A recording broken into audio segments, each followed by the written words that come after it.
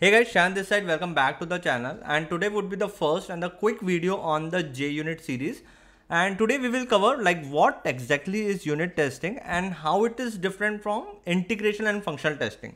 So generally this looks very easy, like, but sometime when we are implementing it, we mix most of the functionalities between each other, and even in the interviews, like, we might get confused.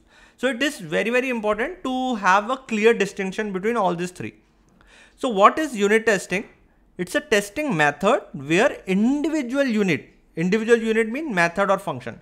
So where individual unit is tested in isolation. So let's say in this example, we have a class calculator and it has one method calculate multiply, and it just simply multiply the parameters value which it is getting and return it.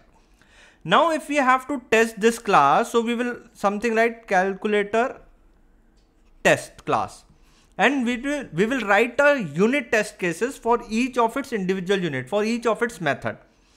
Now how we will write the test cases, we will see that, but our goal is to test this individual method. So here we will call this like, hey, calculate multiple this method and pass this value 4,2, and now what you are expecting, this method should return 8. Okay, so this is, we are doing a testing, that if you pass value 4 and 2 into the parameter, it should return me 8. Okay, and this method is considered as individual unit. Okay, for now don't worry about how to write this test case, we will see it later, but for now you need to understand what exactly is individual unit, right? And another thing is, it should be tested in isolation. So very important part here, if you see what exactly isolation means. So again, understand this with an example. I have written a class calculator. It has the same method calculate multiply, but instead of multiplying exactly here, it is calling a utility class method multiply. So I have created one number utility class, number utils. Okay, and I am invoking its method multiply and passing the parameter value ab. It is actually doing the multiplication and returning it. It's very simple. Okay, but only difference is, instead of multiplying here itself, I am calling another class method, and there I am doing the multiply. Now see that what does test in isolation means. So currently let's say that calculator class is in test. I am testing this calculator class and I am testing all its method. Its method 1, method 2, I am all testing all its method. So goal is to test in isolation means we need to test the functionality of calculate multiply method. So when this class is under test and its method is individual unit, we are writing a test case. So calculate multiply method, we have to do a testing. So our goal is to test this method only. My goal is not to test a method which is present in another class. Okay, so we don't want to do a testing of multiply method. We don't want to test this another method which is present into another class. Okay, so we mock this numsutil.multiply. So what we will do is, we will do something like this. Don't worry about this, just understand like how we can generally mock it. So when numsutil.multiply method is invoked with certain value, let's say 4,2, then we have to return 8. Okay, so we can control, we can mock it. Currently this looks very easy, a into b. You might say, why not to call and test it also. Assume that this itself is very big class, very big class. It has a lot of dependency. It is calling another class C and its method, and that method again calling some another class, that method. Now you are ultimately testing all the different class methods, which is not the intention. A question might come to you that, okay Shreyansh, what if this method 1, which I am doing a current testing of, it is invoking a method which is present into the same class, not into the different class, but into the same class. Do we need to mock it also? No. If you skip this, if you mock this also, for example, if you mock this also, you are not actually testing your own logic itself. Okay, you just divided this logic into different methods so that it is easy to read and you can say that easy to manage. But this all logic belongs to a part of one functionality itself, like this method only. Okay, but you only divided, this is a private method, method 2, you have a private method 3. You have divided the whole big logic into multiple methods, the small private methods.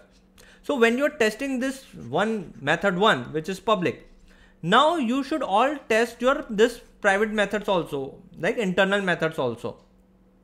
So okay, so when this method 1 is called, and if it is invoking method 2, let it call. Let's not mock it up. So what are the advantages of unit testing? Always remember, it's a first line of defense. Okay, why? First, early bug detection. For example, very simple, I'm just saying that you are writing one method, now you are testing it that, hey, if user send me this value 4-2, I should expect 8.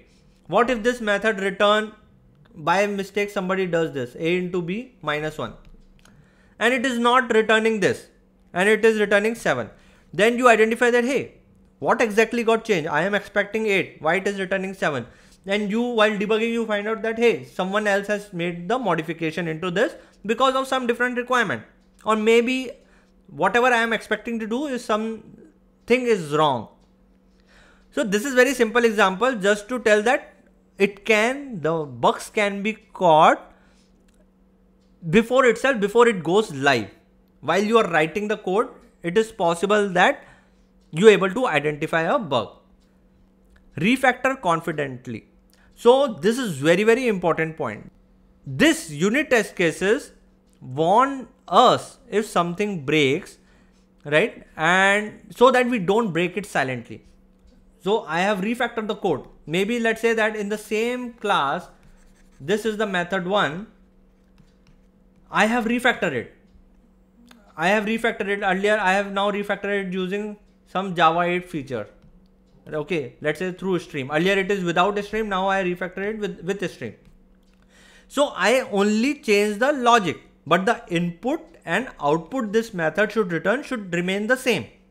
Okay. So, but what if while doing the logic change from, let's say earlier it has for loop, now I've changed it to a stream. What if something is not working expected? Okay. So this unit test case, whatever I have written for this method 1, that for this input, I should get this output.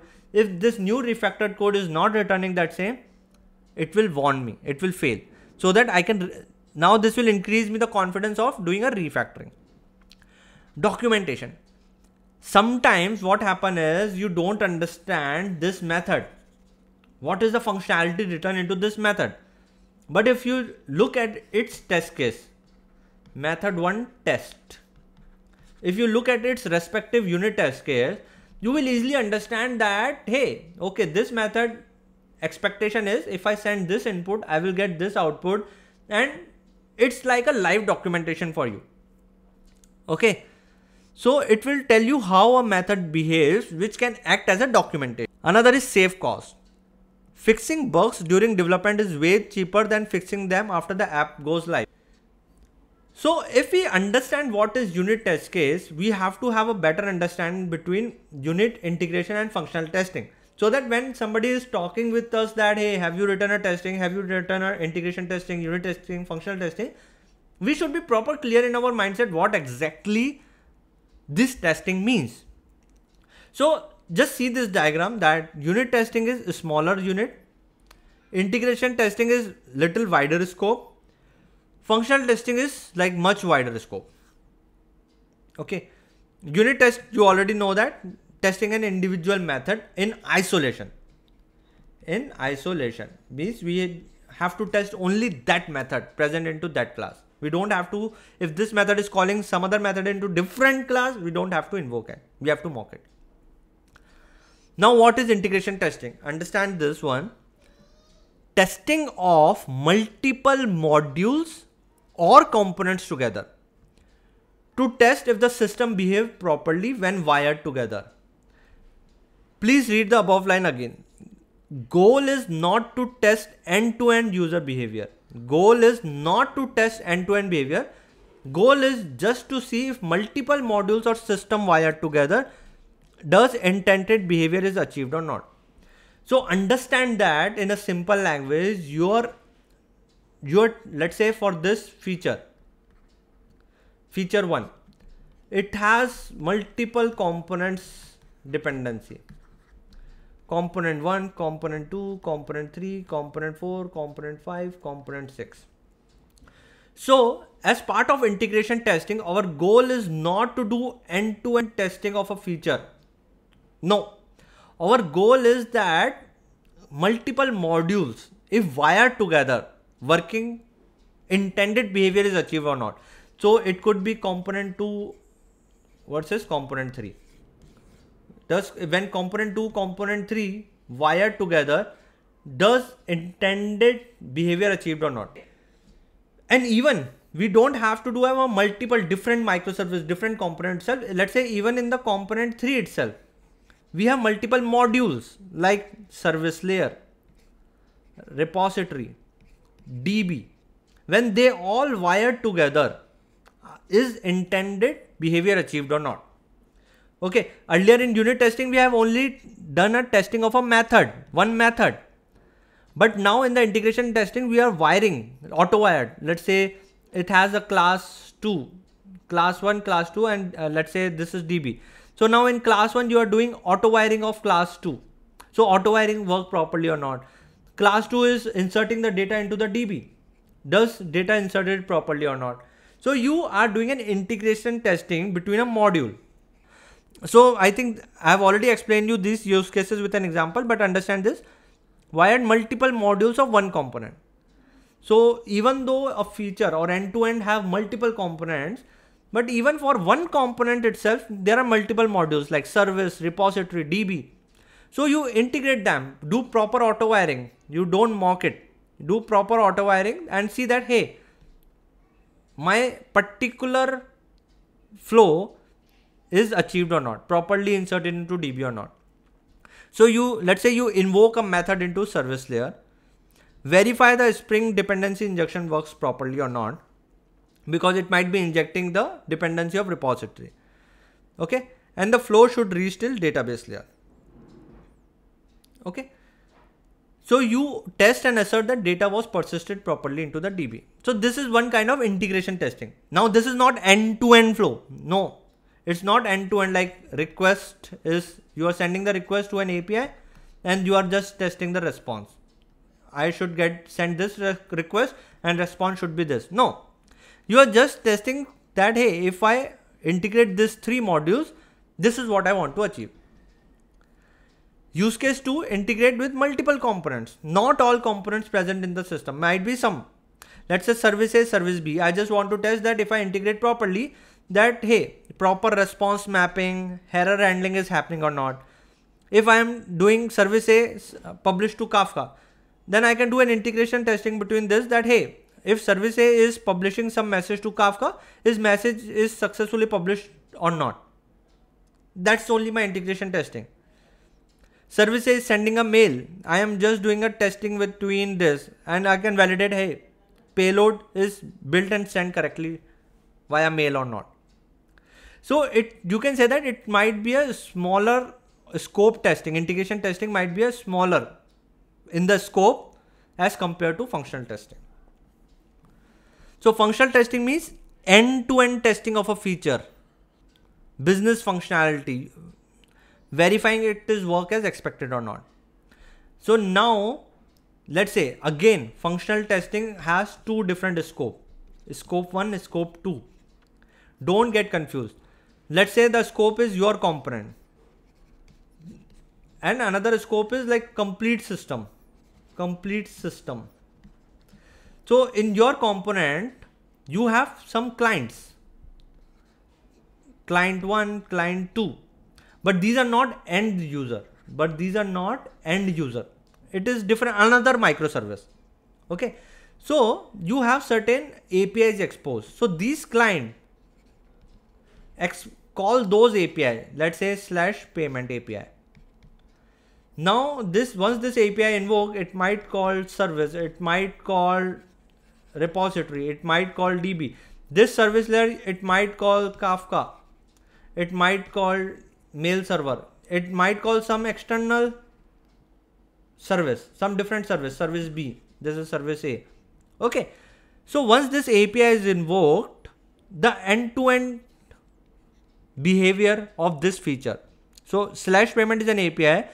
If client invoke this API, the whole flow is tested now. Okay. And what exactly the response or result should have seen to the client.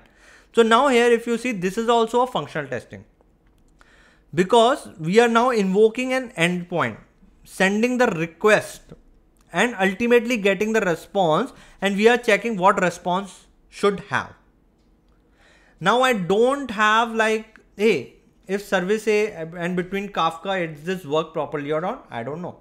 It is a black box to me now. This is black box to me. I don't know between if data persisted into DB or not. I don't know. If mail sent or not. I don't know. If service B invoked or not. I don't know. But what I know is that the response which I got, if response has this 50 fields, I can validate this 50 fields. It should have that send mail to true. Means I can now validate this. Hey, this response has this field true set or not after this. It should. Because when I call this API, it should send a mail. So I should now validate this. Hey, does it present transaction ID or not? If a transaction ID is present, means transaction is successful. Some insertion happens.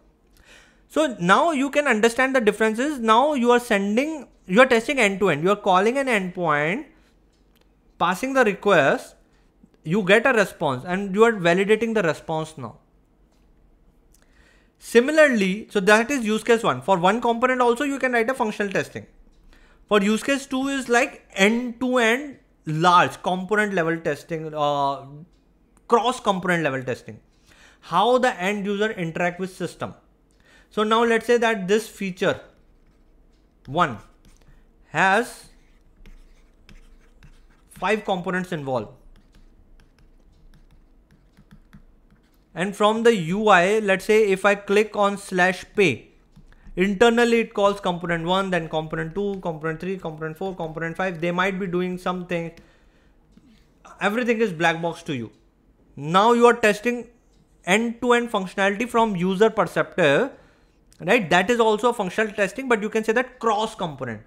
So all these components here in this, there is a stage environment, or also called QA. So all components deploy their manifest. So CA, what is their manifest?